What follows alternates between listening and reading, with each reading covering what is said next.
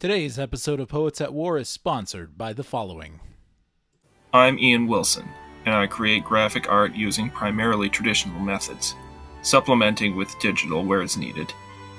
I use a real pen, a real paper, a real graphite to make my art. I like to feel my art. I've always been this way. I love the feeling of a pen or pencil in my hand, the sound of graphite scratching paper, and I love the sight of a nice black line making its way across the page. So why choose traditional art over digital? Traditional art has an organic, natural quality that seems to be missing from most digital illustrations. The illustrated books and comics that were made in the days before digital have an excellence and staying power that is just as vibrant now as it was decades ago. These are the stories that stay with you. Dr. Seuss, Winnie the Pooh, Where the Wild Things Are. People still read these. I'm currently working on my own graphic novel series, Legend of the Swordbearer, and I've also had the privilege to draw graphics for 2 motion comic series, along with illustrations for a small magazine, Logosophia magazine, and various book covers. Don't let traditional art fade into the dust. Help me keep it alive. You won't regret it. Visit my website at ianthomaswilson.com for more info.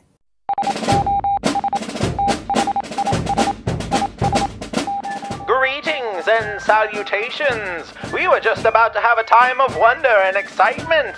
Want to come along? We'd love to have you join us and fill Lollar on today's Poets at War! See you in the trenches!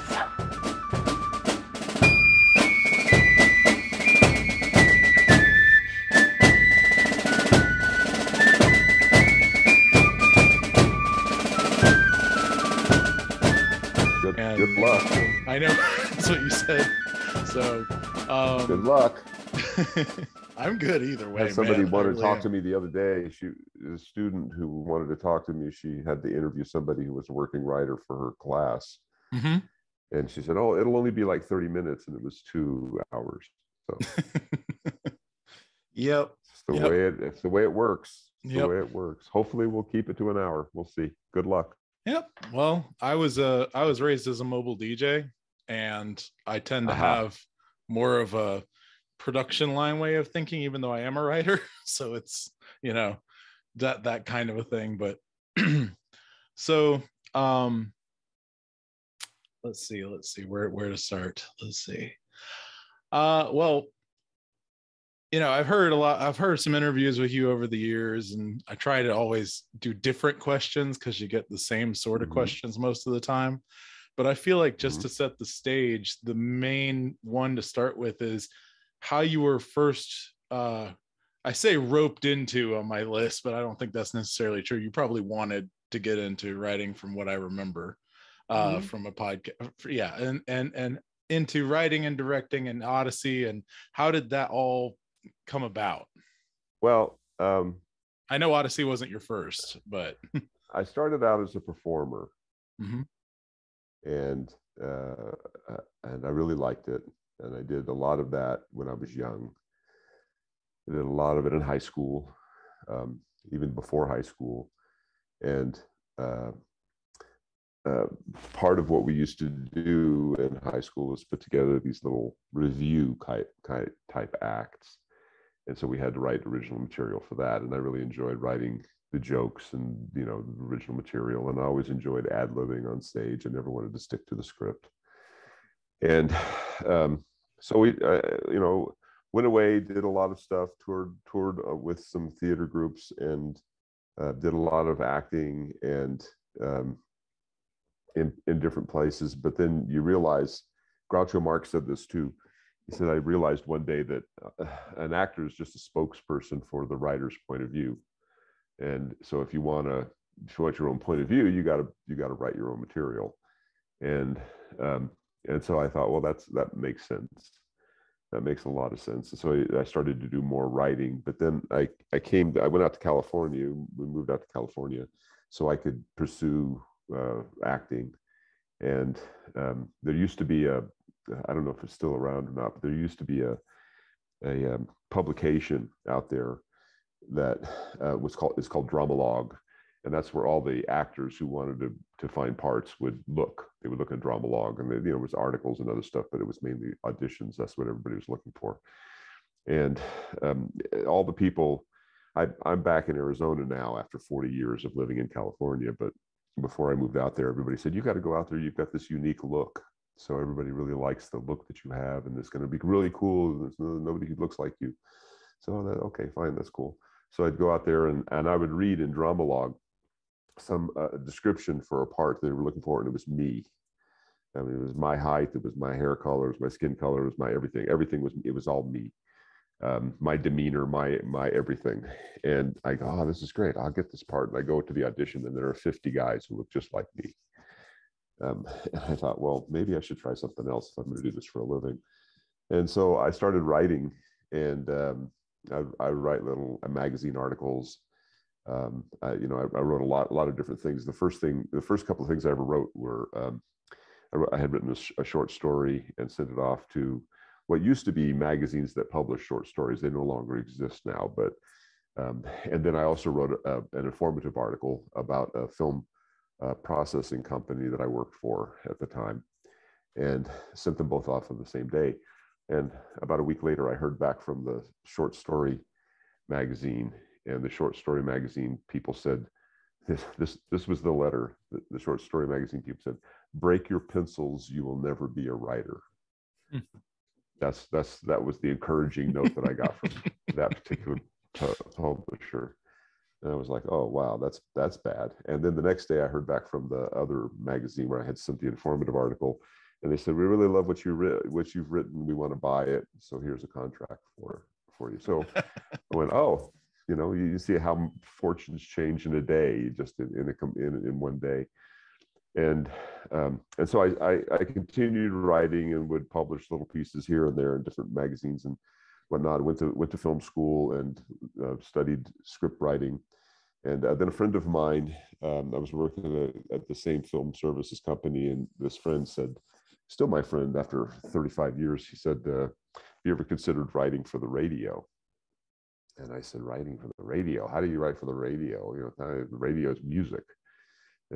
Nobody needs writers. And he said, well, there's this organization called Focus on the Family, and they just advertised that they were looking for a writer. We're trying to hire a writer. And I said, oh, that's interesting. And I had never heard of Focus on the Family. I didn't listen to Christian radio back then. And I knew nothing about them at all. So just as a blind submission, I submitted a short script that I had written. And I knew nobody, had no inroads with anybody at all.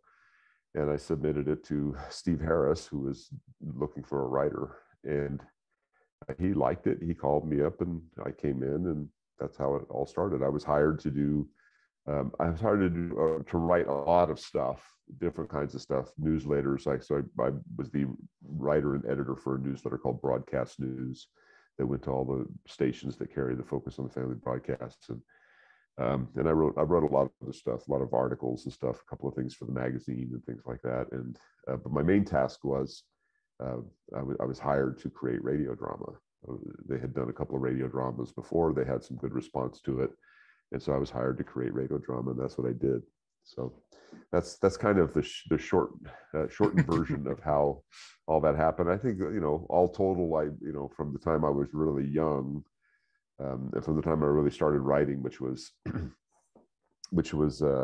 high school, probably took about 10 years, I guess, in order to get to be a working writer, somebody who was actually hired to write. I did a lot of, in fact, I still have these things. I did a lot of journal writing, just journaling on my own. Stuff that I never, I don't expect anybody to ever read. And if they do, you'd go, oh my gosh, this guy's terrible. Just because you have to learn how words work. You have to learn how to put stuff together, and how sentences work, how words work, how to get things across that you want to get across. And so I would do that. I just pages and pages and pages of nonsense. But it was all learning process. And I have those somewhere. I don't know where they are, but I have those somewhere. That's for the archives. My little nook in the Smithsonian Institute one day. There you go. All of those little journals. Love it. So yeah. So that leads really well into the next question. You didn't even know about Focus on the Family. They have a very specific ministry goal from the beginning with James Dobson and everything else. And I don't know how involved you were in just, your regular Christian life in the area of culture and trying, was that a thing as an actor, like you were trying to affect things for Christ in a sense? Sure. I mean, I had that, I felt that really deeply, that you didn't have to give up your principles and you didn't have to give up your morals and your Christian worldview in order to be in the business. But you're surrounded by completely amoral people all the time.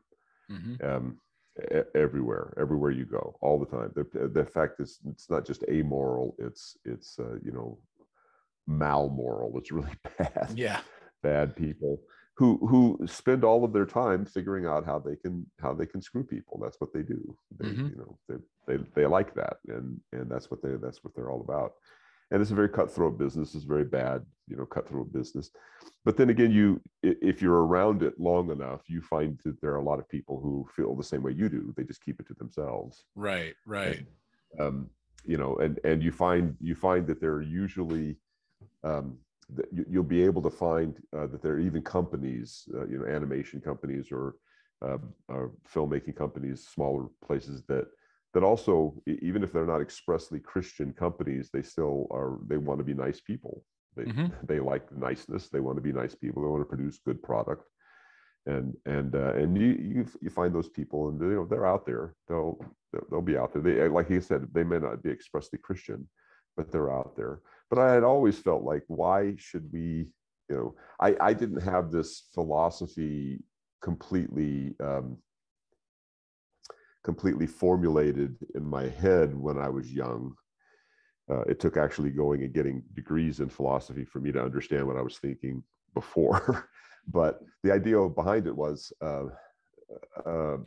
why should, God is the God of everything, and God is the God of art.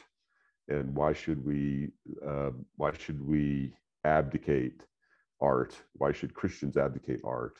Because art has a tendency to make you feel more bohemian in your attitudes.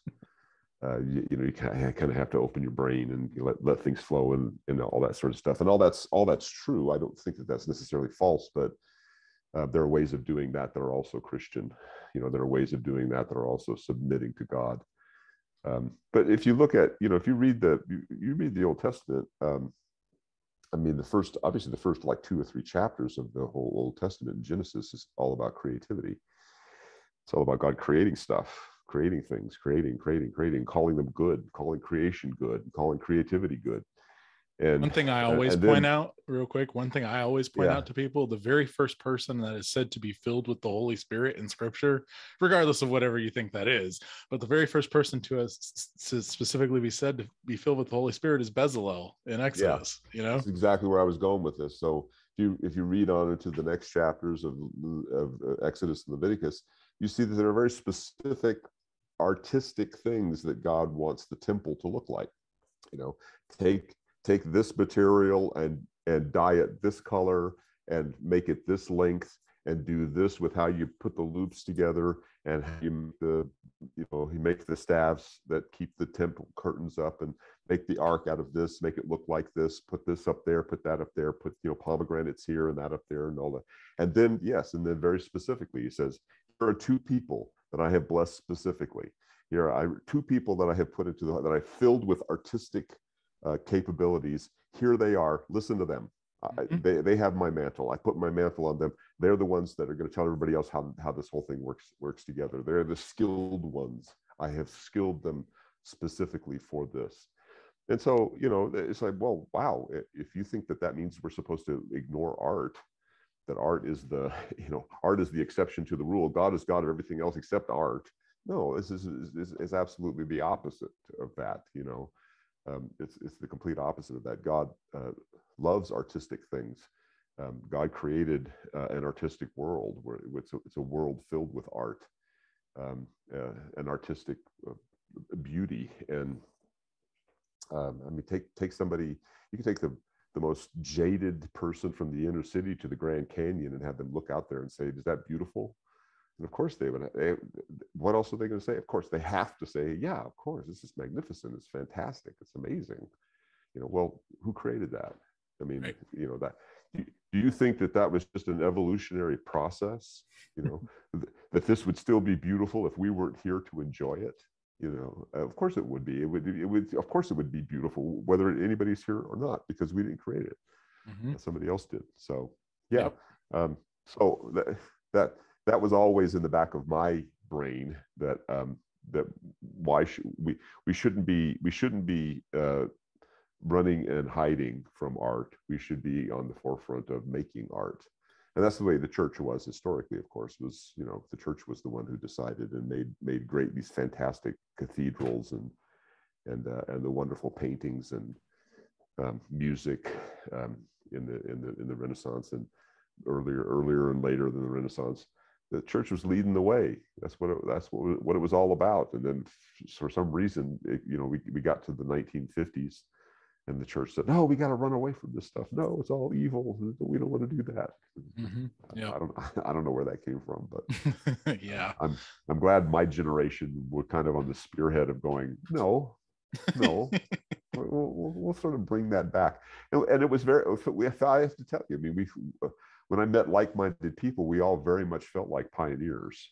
Mm-hmm. We all very much felt like, and of course, the thing about pioneers is they don't get to enjoy anything. They're the ones who take on the bad thing and then die, but pave the way for people to come behind them.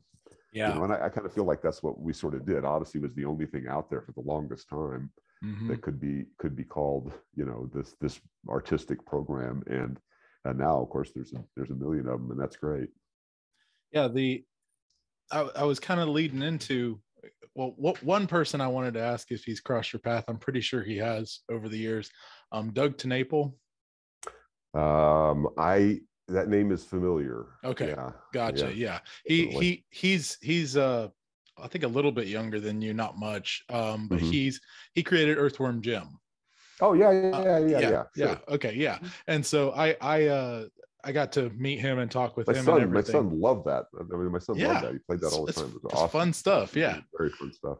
But he's a really interesting guy. And you and he are two of the only ones I know from that sort of pioneer period that didn't, I mean, I'm sure you had your periods of where you kind of hid away and whatever, but you two have always been more of the outspoken ones that I've really appreciated.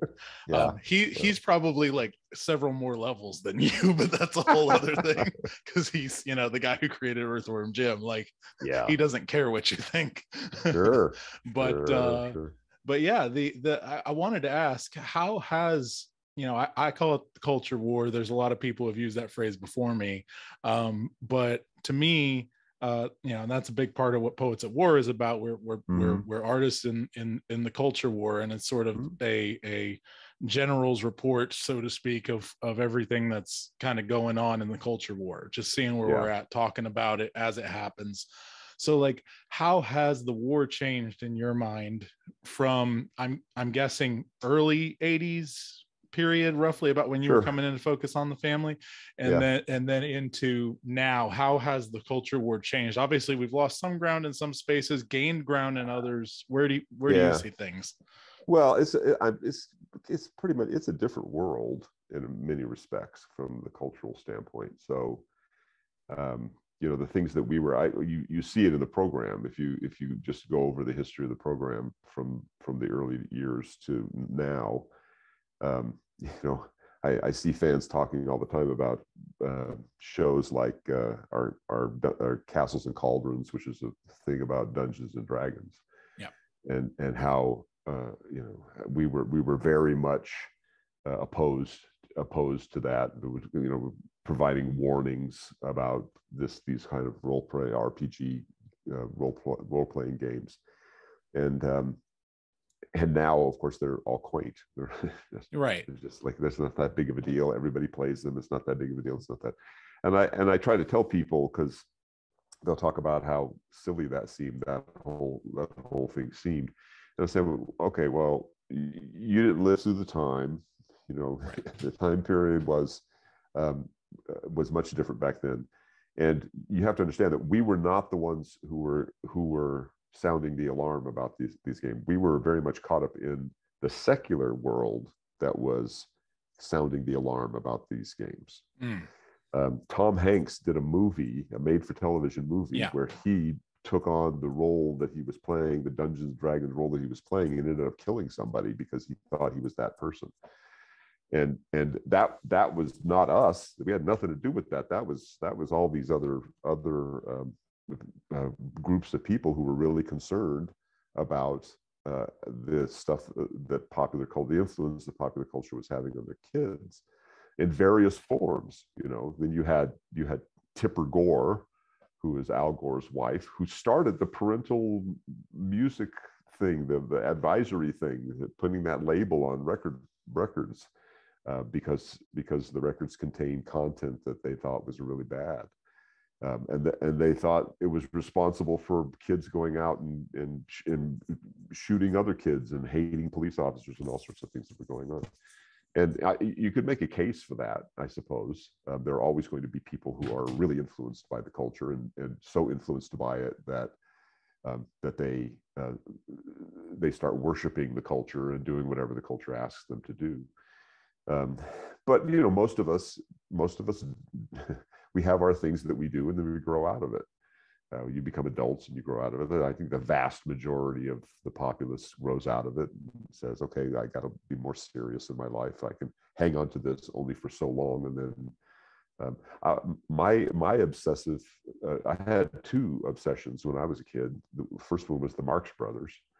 I was obsessed with the Marx Brothers to the point where I wanted to be called Harpo for most of my life. So, for most of my young life, I dressed like Harpo. I did comedy like Harpo. I did all sorts of stuff, and I was obsessed with it, and I knew everything there was to know about the Marx Brothers. And the other one was Star Trek. Yeah, that was, you know, it's a strange combination of Harpo and Star Trek. But I was obsessed with Star Trek too, and that was a big deal. It was a really, really big deal for all of us who were early Trekkies. We really loved that whole thing, especially those of us who were there from the beginning. Really thought that was a great, and that was even more like Dungeons and Dragons because there really was a worldview there. I mean, Gene Roddenberry and Leonard Nimoy basically were coming up with philosophical concepts that were worldview concepts, and excuse me, and these were things that people now are still involved in. You go to their Trek conventions everywhere, and people walk around. There are people who go to work dressed in Star Trek uniforms. You know, they think that they're part of Starfleet and whatnot. So there are all sorts of, I mean, the culture has that kind of potency. The popular culture can have that kind of potency. But as far as how much it has changed, I mean, well, just take a look around you. You know, the things that we were worried about and concerned about in the 80s, in the early 80s and early 90s are completely different than what we're concerned and worried about nowadays. It didn't take long for the culture to really, to really, in my opinion, to really kind of cave, collapse in on itself, which it has done now. You take a look at the popular culture now with all the wokeness and all the intersectionality and all that sort of stuff, and it really seems like it's just collapsing in on itself. And maybe that's what's needed. Maybe that's what's necessary. But I feel like we're the older generation who came of age in the 60s and the 70s, who kind of set the stage for all of this stuff. Mm-hmm. And it's like I said, that's a really good example. I mean, look at the counterculture of the 60s and 70s. They were all crazy, Now you've got Neil Young, who was in the vanguard of saying, screw authority, don't do it, don't listen to anybody, don't do it, do your own thing. So ironic. Is now coming along and saying, oh no, you should mask up, you should actually absolutely obey the authorities, obey blindly, obey the authorities. This is and calling that rebellion, which is just which is hilarious. So everything is what I see now in the culture. it's like you said, we've made some advances as far as the Christian culture is concerned. We've made some advances in it, but I hate putting the Christian culture on par with everything else, because it should be above everything else. Right. It's not, it shouldn't be the, it shouldn't be the, we just get a seat at the table. It should be like, no, we control the table. We own the table. Exactly. Yeah. And you should be asking us for a seat at the table. But things have gotten to the, like I said, things have gotten to the point now where it's just become a farce. It's a complete farce. The whole culture is just crazy. It's gotten to the point of sheer craziness now, and that, I think, is probably what has to happen. Mm-hmm.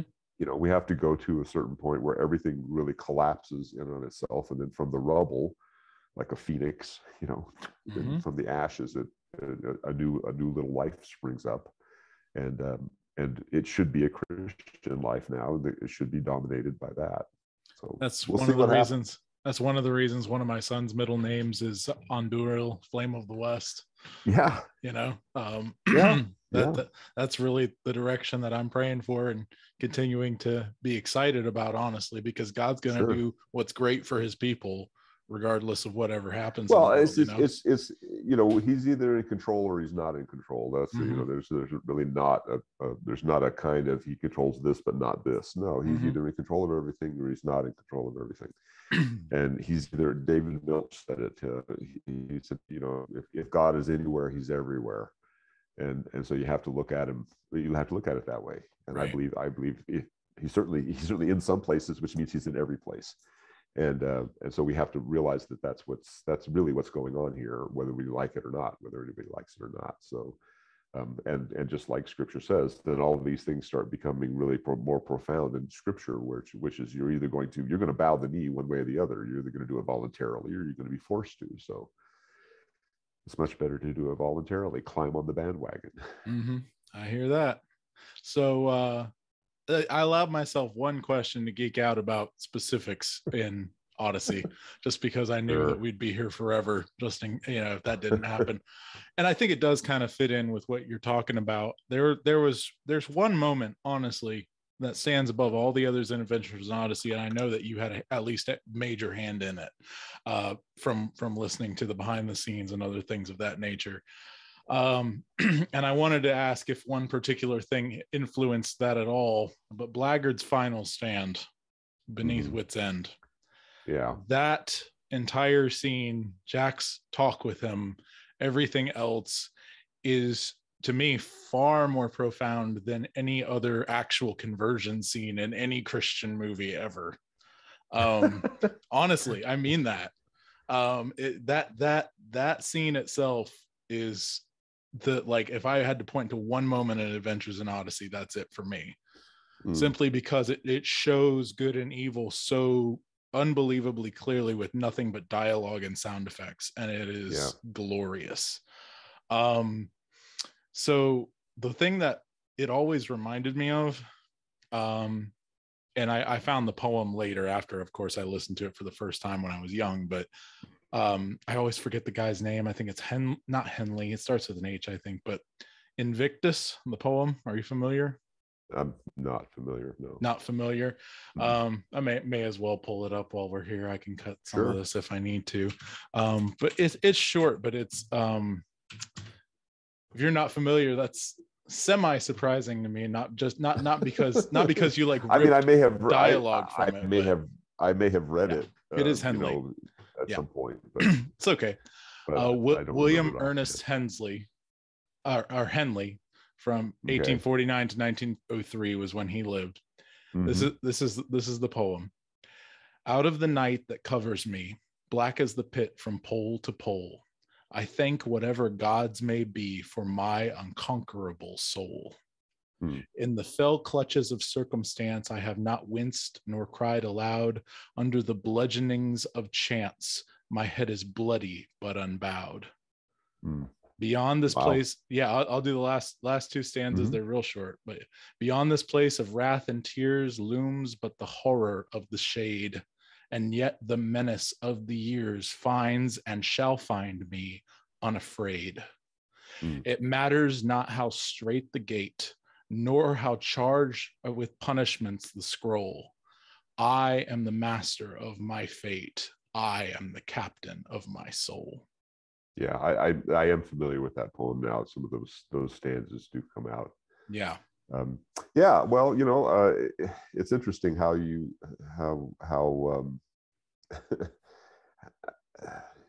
how you can take that poem. Mm-hmm. Are we the masters of our souls? Well, Blackard certainly thought he was. And that shows you what happens when you think that you're your own God. Doug Wilson up in Idaho talks about this a lot, where you said who shall not be named. I love him. I think love him he's too. wonderful. He's but he talks about this a lot, about how everybody has a God, and your God is the court of highest appeal. That's what your God is, and for us it's the actual God. But for a lot of people, it's the state, or for a lot of people, it's the demos, which is the people, or popular culture, or themselves. And lately, we've seen it in our own society. Just recently, science has become God. We got to follow the science. The science is everything. Science is the science. Give all the power over to science. Give everything over to medical science. And I look at medical science and say, well, that's God is a pretty piss poor one, isn't it? It's failed miserably for the past years. Why are we trusting the that opioid the opioid? My goodness gracious! It's just opioid crisis, and mostly it's been a joke. It's just been a complete joke, and but everybody's like, oh no, we have to pay attention to all this. And I think, well, if there's not a clear contrast there, if we can't see that kind of contrast, this is what amazes me now. And maybe it's just a function of getting older, but you can see the contrasts far more clearly the older that you get. They really are. They're not disguised anymore. They used to be disguised when I was a kid. You had to think through them a little bit more. But the problem is that even the more it's interesting, the more blatant the contrasts are, the harder it is for a lot of people to see them. And they don't even realize that they can't tell the difference between better and worse anymore. They can't tell the difference between right and wrong and good and bad and better and worse and what's trivial and what's important. They can't even see that anymore. And so we have all of a sudden we have a lot of work to do. We realize that, oh man, all of a sudden we have a whole lot of work to do. Just getting people to understand that what you're following is a really bad thing. Why are you following that thing? It's just not a good thing to follow. Why are you believing that? We just had the president of the United States come out today, and his administration come out today and say, okay, everybody, all the Americans need to get out of the Ukraine because we think something's going to happen there. And if you stay behind, we will do nothing to help. We will do absolutely nothing to attempt to rescue you. Mm-hmm. How can anybody think that's a good thing? Right. How can anybody think that's regardless of whether you think it's a good or bad idea to have a war with Russia? The fact is, you're running away with your tail between your legs, and does it look bad. This is the second time in a year that this has happened. With Afghanistan, it happened the same thing with Afghanistan. It's like, well, wait a minute, hold on. Do you understand the cowardly nature, even the appearance of cowardice the people with the guns ran away first because you told them to. The people whose job it is to defend the defenseless ran away first because you ordered them to. What does that say about you? What does that say about the nation as a whole? What does that say? It certainly can't be said anything good. His approval rating is in the crapper, but yet people, I'm still questioning the 35 or 40% of the people who think it's not as bad as everyone. What more do you need to show how bad this really is? I always go to the child catcher in Chitty Chitty Bang Bang. He's like, lollies for everyone. It's like crack pipes for everyone. Exactly, Kiddy winkies. Exactly. Yeah. Very much so. Very much so. It is, and we're seeing things like that being played out. Those mythological stories or those fairy tale type shows like Chitty Chitty Bang Bang, all those kinds of shows, we're actually seeing that being played out now. I mean, people wanted to cancel Christmas. How much more fairy tale kids, Dr. Seuss can you get? I'm like, what? And how are people not up in arms about this? How are people not going, wait a minute, yeah, that is right. Yeah, we should not be following this. We should actually be bucking up against all of this stuff. Right. And maybe it just, you ask how long, what is it going to take? How long is this going to last? How long is this going to take? Well, I need to, and to bring it back down, circling back around to the whole Blackard and Jack confrontation. I mean, that's where you have a strong worldview. That's where you have, whether you're connected or you're not. That's the thing. So I've become a lot more Calvinistic in my old age. One of my questions is legitimately, are you Reformed or what? I think so. Yeah. Yeah. I think I'm in that camp. So it's not so much a bad word anymore. It's well, okay. It's the thing about it is, since we're there, the thing about it is, what I find interesting is how this. And here's another thing that I think is really really interesting for me is how much the artistic world is a type of the real world. What we have. So we've been dealing a lot with this on Odyssey lately, where we have a story arc for a character who's losing her faith. She has a problem, she's losing her faith, and it's a 6-part episode, right? Well, three episodes into it, we're getting letters from fans saying, we really need to pray for this person. And I'm like, who are you praying for exactly? Right. She doesn't exist. She's a fictional character. She Right. doesn't exist. So who exactly are you praying for? What are you trying to? Well, I'm just like, we need to pray that she comes back to God. But she doesn't exist. She's not real. She's a fictional character. You understand? Right. There is no this person. But we just feel. I said, so are you praying for the writers? That the writers of the episodes will bring her back around. Newsflash: writers need villains. And I said, here's the interesting thing to me: those episodes are done. Mm-hmm. You're halfway through, but we know the outcome. I know exactly what's going on, and we're not going to change it. Mm-hmm. So whatever you think you're praying for, the outcome is finished. It's predetermined. This is determinism. This is it. This is all finished. Done. Right. And I think, okay, well, for me, that's really deeply profound, because I'm looking at that and saying, well, isn't that what life is like? Isn't that what real life is like? Isn't that to me is like, oh, confirmation of maybe Calvin was right. I get into the, that led to a number of conversations that I've had with people about. We had one on Facebook not that long ago. Yeah, they want certain characters to be redeemed. They want certain characters to be. Can we bring back Rodney Rathbone and make him a youth minister? No.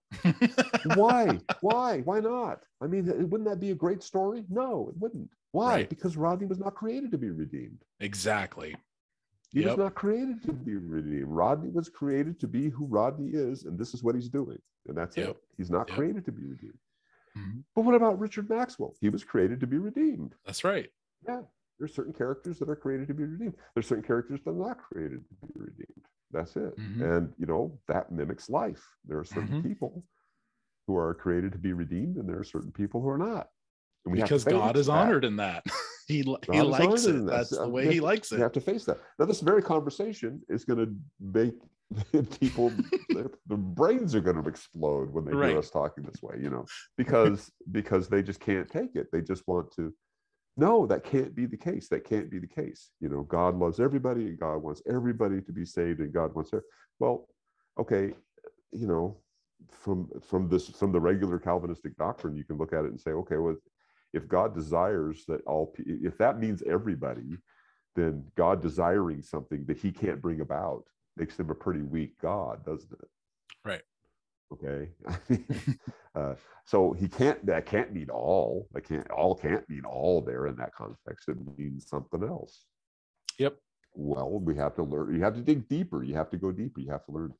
how to do this stuff. Look So, at all but, those fruits and vegetables individually, Phil Lollar, in the grocery store. Look at every single one of them. Yeah. It's pretty clear that so, all can mean that in every other language on the planet too. It's just, Sure. I mean, yeah, but so I mean, I think that the Blackguard series was very fun. It was very interesting to me that we had to, in resolving that series, the climactic scene really was a conversation. It wasn't really the big explosions, and it wasn't really everything else. Those are kind of, when you think about it, those are kind of frivolous. Mm-hmm. The only way that series like that can end is with deeply profound conversations, as deep as we can make them. Mm-hmm. As deep as we have any knowledge of at this point. So, right. So I found that to be a really exciting way of writing that scene. I don't personally, I know that there are a lot of people who probably disagree with this, but I don't think we've ever equaled that. Yeah, I don't. I love everything y'all do pretty much, but that's it's on another level.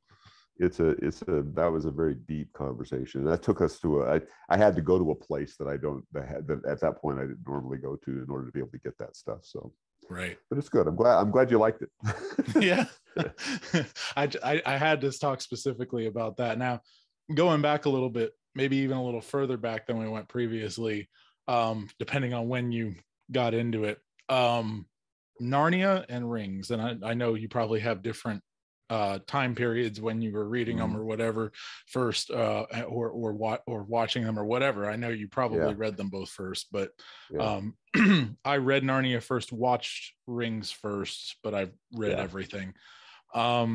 So those two things are huge influences on everyone who listens to this podcast. They're kind of two cornerstones of everything that we believe, even as I have a very eclectic group of Reformed people, some Eastern Orthodox, some Catholics, some, just a weird little group of folks. I was raised Reformed Presbyterian, and so many more people want to talk to me these days than they did growing up because of that. That's absolutely, because, finally we're coming around to your point of view.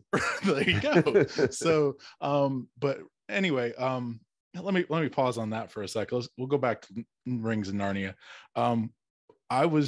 This is more of a personal thing. It may not actually make podcasts. I don't know yet, but I was raised Atlanta, Georgia, as a kid growing up. I live in Augusta now.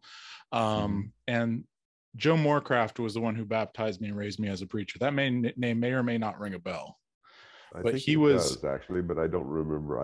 You don't remember what from? Yeah, he was a very big. He was like the voice of Reformed Presbyteriandom back in like the late '80s, early '90s.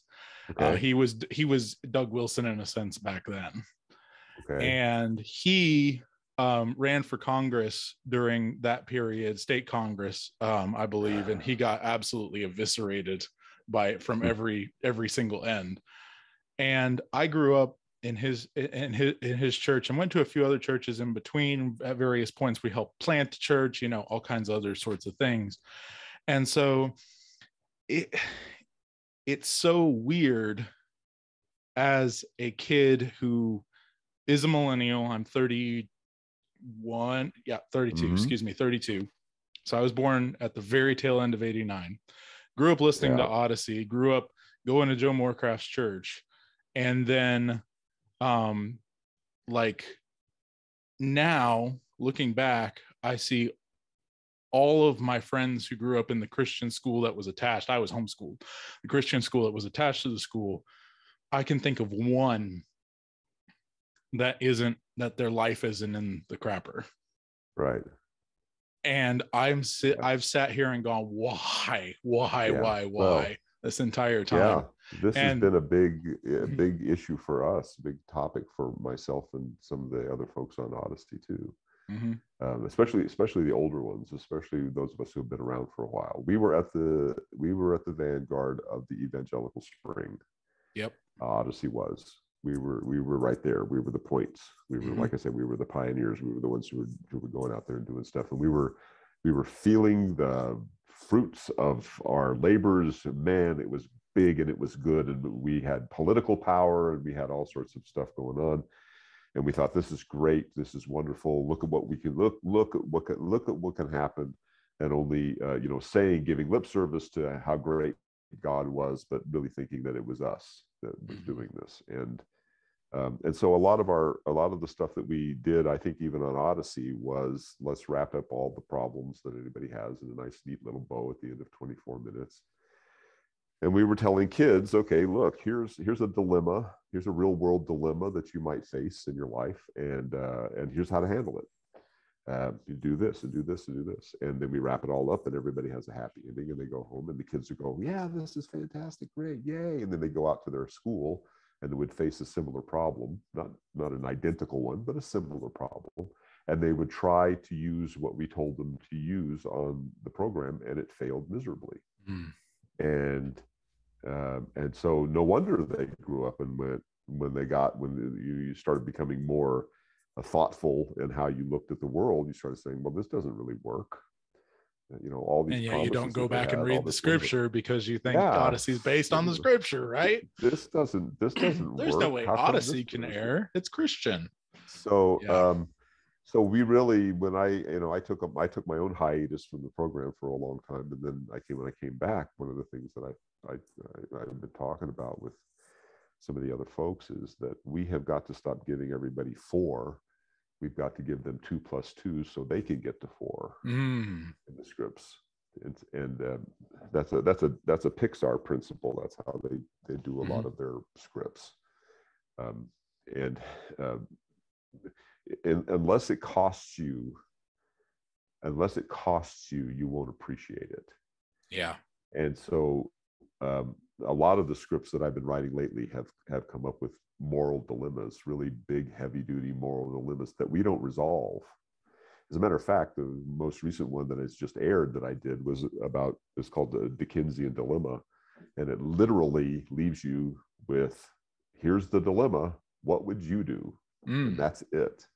Yeah. And then we don't dissolve. And people keep writing me and saying, are you going to give us the answer one of these days? You're going to give us the answer, right? And I said, no, I'm not. Well, come on. I mean, we got to know how this is. No, I'm not. That's the whole point. We got to start conditioning. The whole point is you have to work for it. Yep. You have to work for it on your own. You have to do that. If we keep giving you the answer, you'll go, oh, okay. And then you'll try it. It won't work. You have to be tried by fire. You have to be, and a lot of the episodes that I've been writing have gotten a lot of bad pushback from the listeners. They don't like it. Yeah. They don't like this medicine that I'm giving them. I have no intention of stopping it. They need it. Up to the powers that be. But the Rydell revelations, for instance, I mean, the whole thing with, I don't know if you've been keeping up with that, but I need to get back into it. I've not been able to afford it because I have 2 kids, but I'm working on it. It's a real bone of contention with a lot of people because they don't like the way Whit handled that situation, and they're really upset with it, and they think it's bad. And I say, well, it's doing exactly what it's designed to do, which is get you talking. You have to figure this out. You have to learn that you have to figure out, you have to develop critical thinking skills. You have to be able to discern this on your own, because if we give you the answer, you haven't fought for it. It's cheap grace, and we don't want that. You have to be able to figure this out. Yeah. It's funny, going back to me growing up, my mom and dad, one of the things, and to Calvinism, one of the things that made me realize early on, of course, Narnia is not infallible, or not Narnia, Narnia too, but Odyssey, that's what I meant to say. Odyssey is not infallible, is actually Calvinism, because there are some episodes where there was a very obvious Arminian message, some more than others, and then I think back to episodes like Courtney breaks her leg. I can't remember the name. You know which one I'm talking about. I think, she was a ballerina, right? She was a ballerina, and she wasn't going to be able to dance again. And Mr. Whitaker actually describes it as a play where we don't know what our lines are going to be, et cetera. And I'm like, mom, my mom sat down and told me that's actually a really good explanation of what it is. And I think it was far more Calvinistic than anyone realized at the time. I think so too. But yeah, well, just as a side note, the interesting thing about that is that it's possible, because I've done it most of my life, because I grew up in Arminian tradition, and but it's still very possible. This is what didn't make a whole lot of sense to me, which is why I think I've really drifted more toward Calvinism, Reformed Church Calvinism stuff. Is that you pay lip service to all these things. God is the author. God is in control. God is doing that. It's that sort of thing. God is everywhere. God is doing this. God is, and you say this to everybody, and they all agree with it until you say, "Yeah, that's what Calvin said." And then they go, "Oh no, servitude!" Yeah, come on, yeah, exactly. They just up in arms. But you can tell, you can go to any kind of Armenian church and say, "Is God the God of everything?" Well, yes, of course. God is in control of all. Yes, of course. We believe that God is all powerful. God is this. God is that. God is everything. Yes, absolutely, absolutely. Well, that's exactly what Calvinists believe. No, you heretic. It's like, okay, well. I don't know what to tell you about that. I mean, we either believe it or we don't, and that's kind of where I leave it with a lot of people. We either believe this or we don't. Right. We either believe that God is all powerful, that God is in control, God knows everything, and that God has it all under control, and that it stuff is actually getting better and better and better, whether we realize it or not. Right. Because that's what God wants. It wants to happen. People my generation say hashtag that post mill anyway. No, I know, it's just okay, well, that's all right. Okay. But yeah, going back to Narnia now, finally, Narnia and Lord of the Rings. I was read Narnia can I just tell you something? Yeah. I have never finished the Lord of the Rings reading it. That's okay. I totally get it. I have tried my best to read it. I start with the first book. That's what I did. I start with the first book, and I'm like, we're 200 pages into this, and they're not out of the freaking Shire yet. I don't know. Get on with it, guys. Get on with it. Will you get to the adventure already? This is the same thing with the movie 2001: Space Odyssey. Yeah. Okay. I have seen the beginning, and I have seen the end. You got the ape-like creatures at the beginning bashing bones and throwing stuff up in the air, and they see the obelisk and they're worshiping and they're dancing around and everything, and the bones go up in the air, and then the spaceship starts their ballet. They go around and around and around, and we hear the lovely ballet stuff like that, and I fall asleep. And I wake up just in time to hear, "Dave, what are you doing, Dave? Dave, don't do that, Dave. No, Dave." And then the movie ends, and I'm like, whatever happened in the middle, I have no idea. I've never seen it ever. Right. So same thing with not the Chronicles, but with the Lord of the Rings. I'm like reading and reading. I'm really trying reading, and we get to Tom Bombadil's house, and I'm like, why? They fall asleep, and I fall asleep, and it's like, okay, I'm done. Now the movies. This is interesting for me. I really enjoyed them. I enjoyed the movies a lot. I can watch them forever and ever. I know that the movies don't end the same way the books end. I know that there are a lot of changes that happen in the movie from the books, but I still. It's more just leaving stuff out. They did end basically the same, but yeah. But the major themes I think are still the same in the throughout the film. And of course, even if they're not, they had some really wonderful, incredible themes in the film. For sure. In the films that I really loved completely. So with that background, go ahead. What's your Narnia Lord of the Rings question? Well, basically, just what's your relationship? You explained Lord of the Rings. Yeah. I'm just getting to Narnia. I read Narnia. I watched Lord of the Rings when it came out in theaters as a kid. Yeah. And then read the books later, but I read them with audiobooks, and that was the big difference for me personally, because I can be doing 8 hours of work with my hands and be able to that's a good idea, and I probably should try to do something like that. I mean, my son Yeah, go he ahead. bought the audiobooks for me, and I just haven't read them yet, so I Mhm. haven't listened to them yet, so I should probably try to do that. There's two productions that are really, really good. One is a podcast form that a fan put together that was really, really good. He has some of the music in it and everything of The Hobbit and Lord of the Rings, and it's called An Unexpected Journey.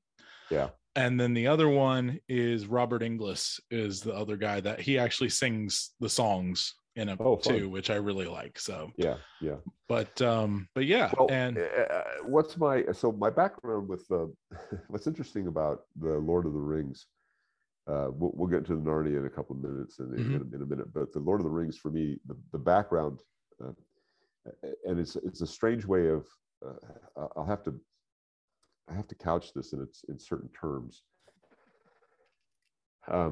You have never lived in a world that didn't have Star Trek in it, right?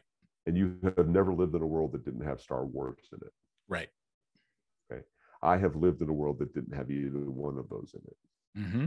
Okay, so my perspective on those things are a bit different from your perspective on those things, right? Because I remember a day when science fiction was completely different than Buck Rogers and all that. Yeah.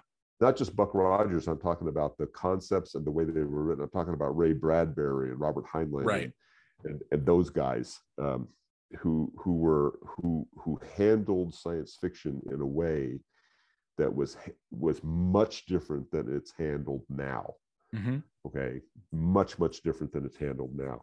And the same thing happened with the Lord of the Rings. So the Lord of the Rings was popular at one point when it was first written. Okay, and then it sort of went out of favor. It wasn't around for a long time. And then when I was in high school, it popped back into favor really big time. That was back in the 70s that it popped back in the early 70s when it popped back into Led favor. Zeppelin started putting random stuff in their lyrics. Exactly. Yeah. And so it was a different thing for me than it was for people later on, for younger people like yourself, millennials and younger people. Right. A completely different thing. We had it.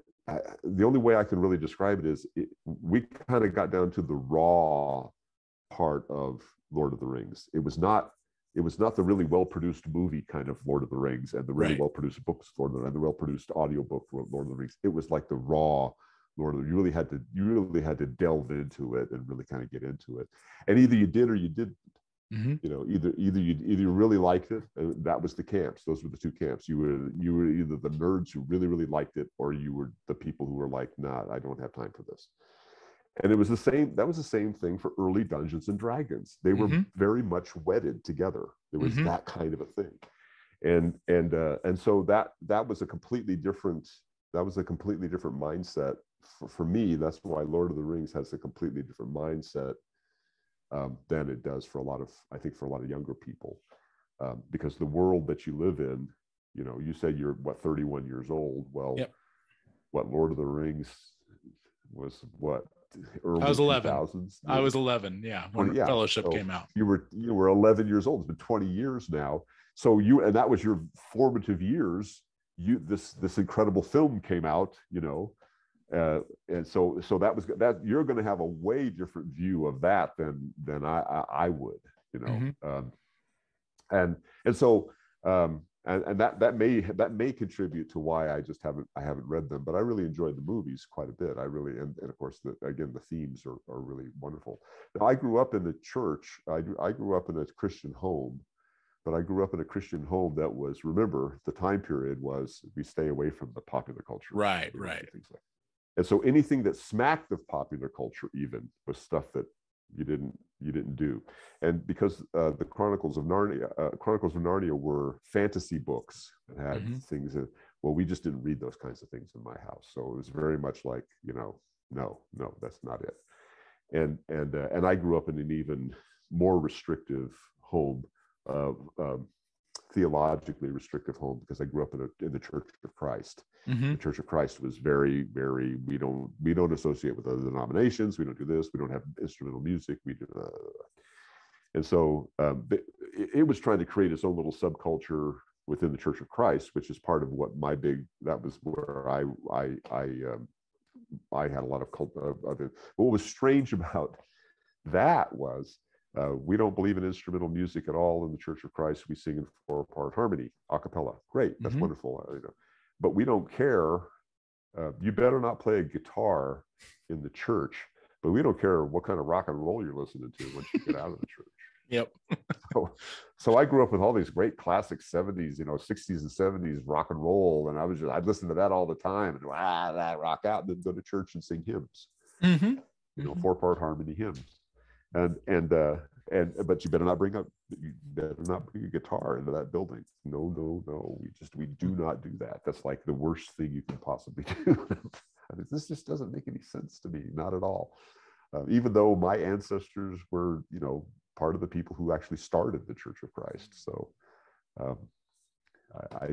that's just kind of the way it worked. So I came to the Chronicles of Narnia much later. I came to the Chronicles of Narnia as an adult. In my early 20s was when I first read them. And of course, I read C.S. Lewis's other books before I ever got to the Chronicles of Narnia. So the first book usually that anybody reads of C.S. Lewis's is the Screwtape Letters, because it's the most famous book that he wrote. It was the one that got him on the cover of Time magazine. It was the one that everybody was talking. It's a very provocative book, and it's a very provocative book. It's a really interesting idea for a story. Lewis said that it was the hardest book for him to write because he had to get into the mind of the demon, which was always very difficult for a Christian to do. But it's a really interesting and provocative book. And then the next one was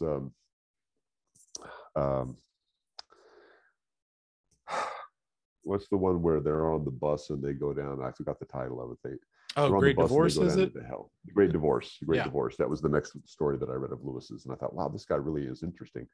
And the thing that struck me about Lewis was, this is what I've been looking for most of my life, because here's a guy who is really smart, obviously, and he writes these really interesting stories, and they're not preachy in the least. They don't do the Christianese thing. They're not that stuff. They're really provocative, interesting, well-written stories, and you can get a lot out of them on so many different levels. And I said, this is a guy. Where has this guy been all my life? Well, obviously he was around. I just didn't. I was kept from him. And then of course after that, I think it was the Chronicles of Narnia. That's when I read them and just fell in love with them. They're so wonderful. So that was sort of my background in terms of Lewis. And then when we were writing Odyssey, obviously Lewis, Narnia, and all of Lewis was very influential for us. And he's brought up literally sometimes the book that they removed to go into the computer room is the last battle. Exactly. And I think that another one was Whit was reading one of the Chronicles of Narnia when he found out that his son Jerry had died. Oh yeah, he put the marker in the book and never read that book again. It was just stuck up on the shelf, on the bookshelf. So,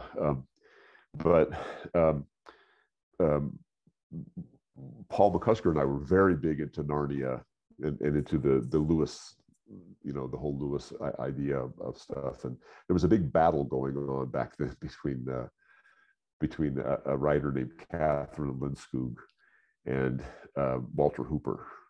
Because Walter Hooper was, the executor of Lewis's estate. And Lindskog was like really anti-Walter Hooper.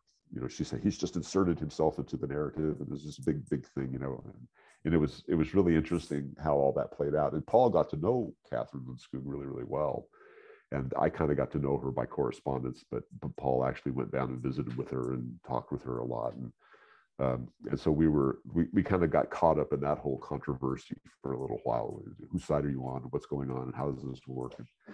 So it was a really interesting and fun time. And both Paul and I were kindred spirits as far as Lewis was concerned, because when you read Lewis's biography, his autobiographies or any other biographies, one of the things that, especially in his autobiography, he talks about his childhood after his mother died.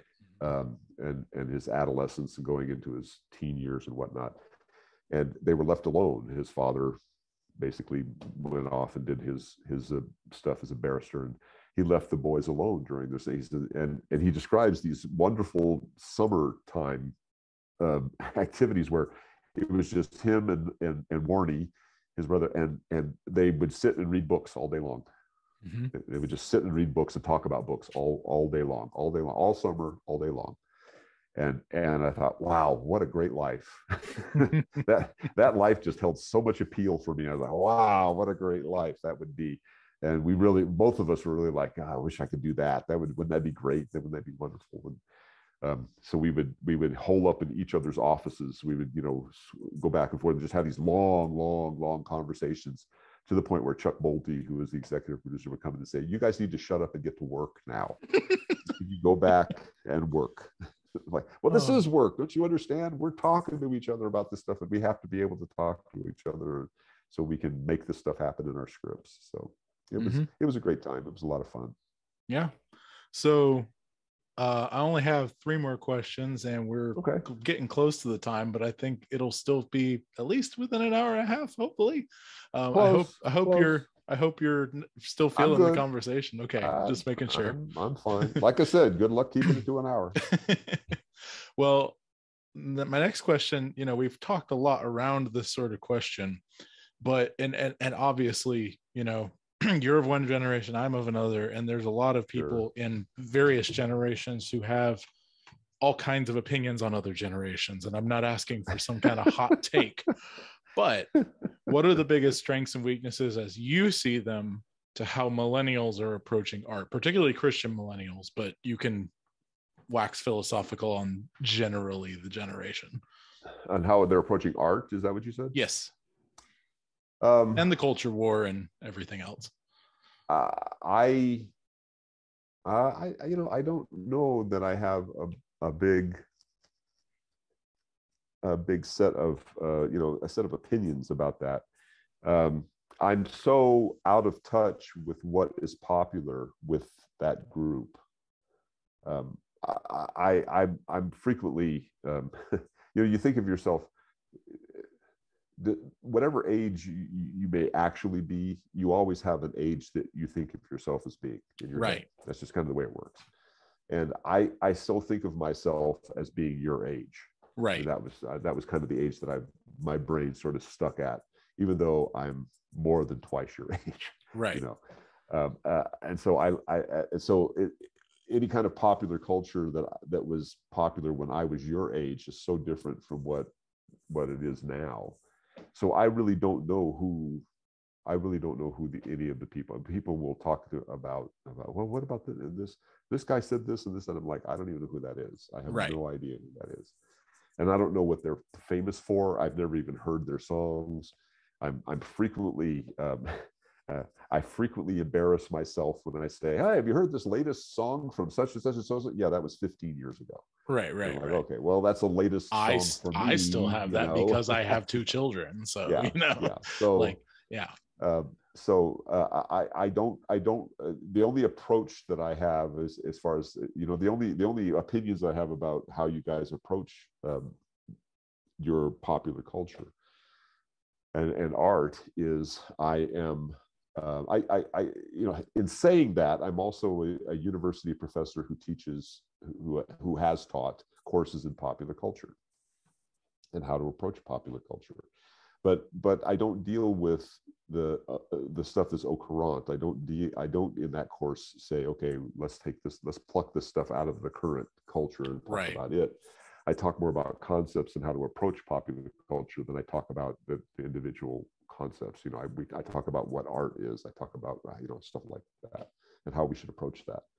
And I think that the millennial generation and the younger people from the millennial generation is, I think you're trying to find your way more than anything else. I think that's the way it is. More than anything else, and perhaps more than previous generations. And the reason why is because you have such access to such mass outlets. The internet has changed everything. The internet has changed how everything is approached. The internet has changed how you think about everything. And it used to be that, for instance, a stand-up comic could do one act. They work for a long time to get their act perfected, their 45-minute, hour and a half act perfected.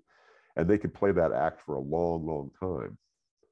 Well, now that's no longer the case, because all you got to do is play one venue where somebody tapes it and puts it online, and now you've got to come up with a brand new act because everybody's seen it. Yep. Well, in many ways, we used to beg for things like that when I was young. Yeah. A lot of my friends and I wanted to make films from the time we were in high school too, but our way of making films was on Super 8 film. Okay, most people don't even know what that is nowadays. Most people don't know what film is these days.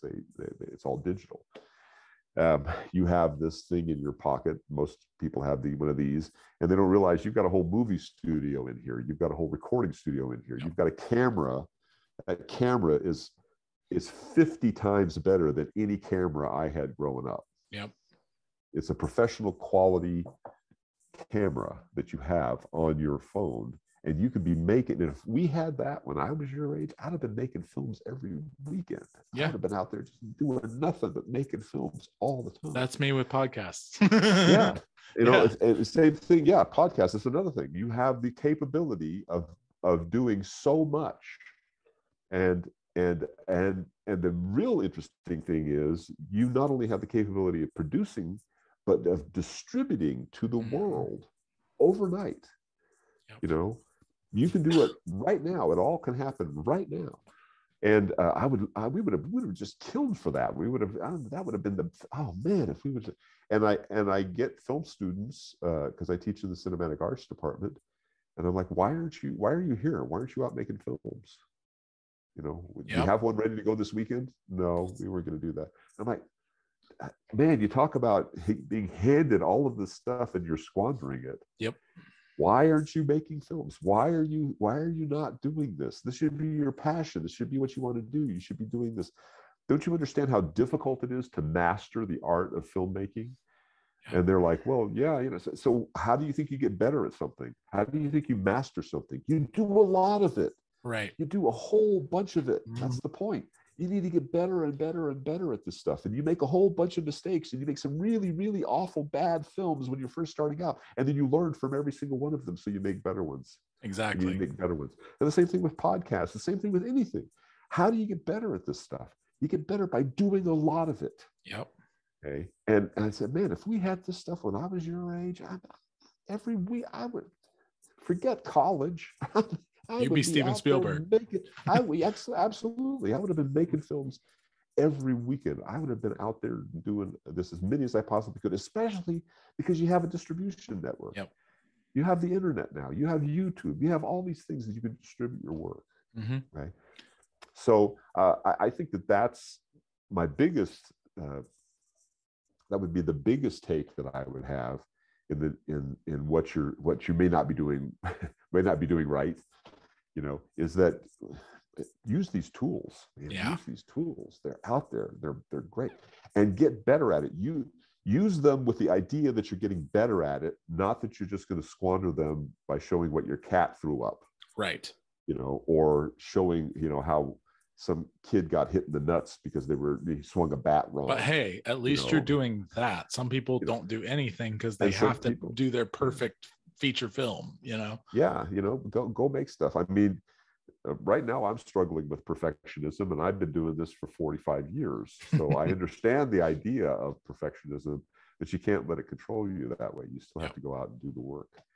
Now, as far as the art itself is concerned, you have so much more to deal with, I think, than we had as far as subject matter is concerned. You have so many weird things that you have to deal with. And that's just I have no way of advising anybody on that, because this is new. Yeah. That's the new thing that you guys are dealing with that we didn't deal with, was the idea of, you have people out there who don't know if they're a boy or a girl. I don't know.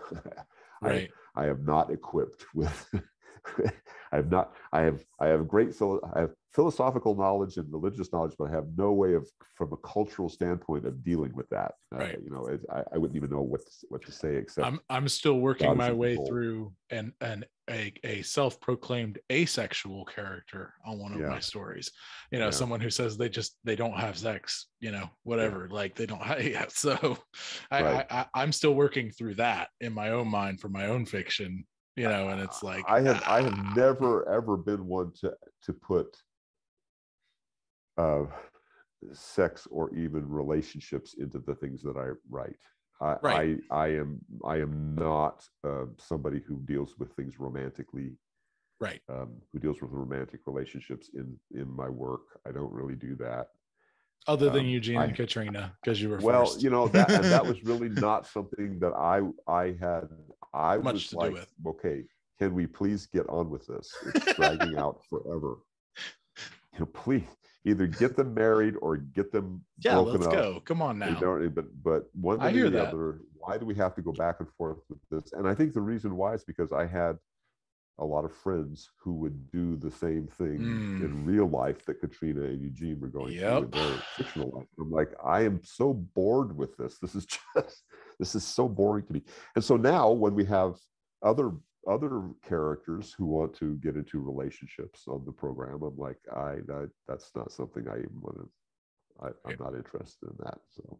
Right. No, I hear you there. The only reason I have it is the subject matter of the thing, but we won't get into that. Yeah. But the last two I've got, we'll just say one here. Just the what are you working on now kind of thing. I know obviously we've talked about Odyssey some. Just what you working on these days? I am working on Young Wit Book 5. Mm-hmm. I'm working on the fifth and last book in the first Young Wit series. We had 5 books, and I'm working on book 5. Book 4 is done, and where it's in the galley stage, and I need to look over the galleys for that. But we're trying to get books 4 and 5 out this year, so we'll have the whole set complete, and everybody can get the whole set. And book 5 is just beating me up like you wouldn't believe. It's just beating the crud out of me because I'm trying to get it finished. I really want. Everything else has been put on hold. There's a bunch of stuff that I really want to do and I really need to do, but it's all being put on hold so I can get this book finished. And it's just killing me. And the reason why is because it's the last book. We've set up so much stuff in the first 4 books that we have to resolve, and it has to be really, really good. Right. And so I'm like, okay, well, so I'm working on book 5 now, and then I got 2 more Blackguard Chronicles books that are coming out, and I'm dealing with the climax. I really want to get to read those. The scene that you talked about between Jack and Blackguard is going to be in those books. Ooh, and I'm going to expand on it a little bit. And so I'm working on those, and then we've got some other Odyssey irons in the fire that we're going to be working on too. I can't really talk about them at this point, but we got some other things that are new and fresh and exciting that are coming up for us. And then I've got another. I started a video series a while back that is just like a 1-minute daily, 1.5 minute video series that I really like, called Logophilia, and it's all about loving words. And it's a fun little thing that I'm producing on my own, but I got to finish this. I got to finish this one thing so I can get everything else done too. So where is that? Logophilia? Yeah, it's not out yet. I haven't put it out yet. Oh, that's still working on it. Yeah, dude, get it out there. I know. I really need to. I hear you, but I'm excited about that too. I was like, why am I not subscribed to Phil Lollar on YouTube or wherever? And I looked and I don't see you. Because it's not there yet. I haven't. I've got called Doug to Naples and get him on you. Like his whole thing at the Fight Laugh Face conference this last time was, you got a phone, get on YouTube. Otherwise, you are literally slapping the Apostle Paul in the face, who would have killed for what you have. I agree with him 1,000%. I just got to get this other stuff done first. So.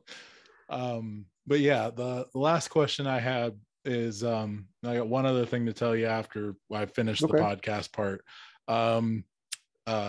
We have a smallish audience now, but it's growing pretty steadily. Honestly, I've been able to really kind of get steady growth going, so I'm excited about that.